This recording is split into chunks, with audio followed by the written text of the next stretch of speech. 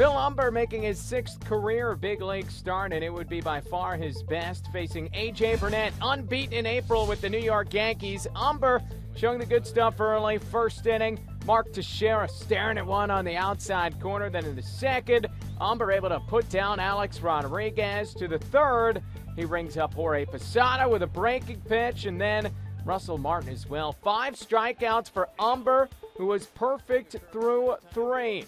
To the top of the 4th, A.J. Burnett, he was good on his own right on this day. Carlos Quentin hits it well to center. Curtis Granderson trying to be aggressive and maybe a bit too much. It gets past him. Quentin pulls in at second base with a double.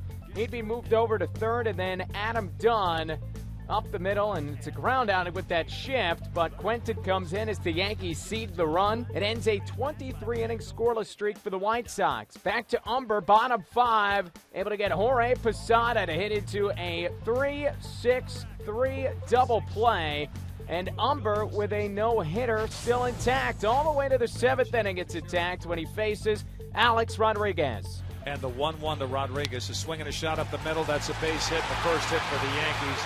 Humber had a no-hitter spoiled by Rodriguez with 1 out here in the 7th.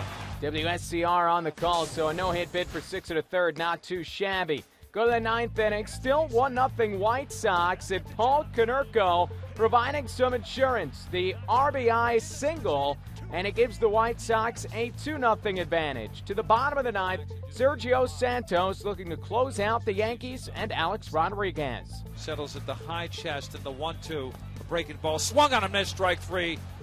Przinski will pick it up and dance around it, pick it up. He gets Rodriguez. Again, WSCR on the call. Now, the White Sox offense doesn't exactly bust out of its slump, but Humber's performance leads the way for his 2nd win of the season. He goes 7 innings, no runs, 1 hit. Santos earns his first save, the 2nd of his career.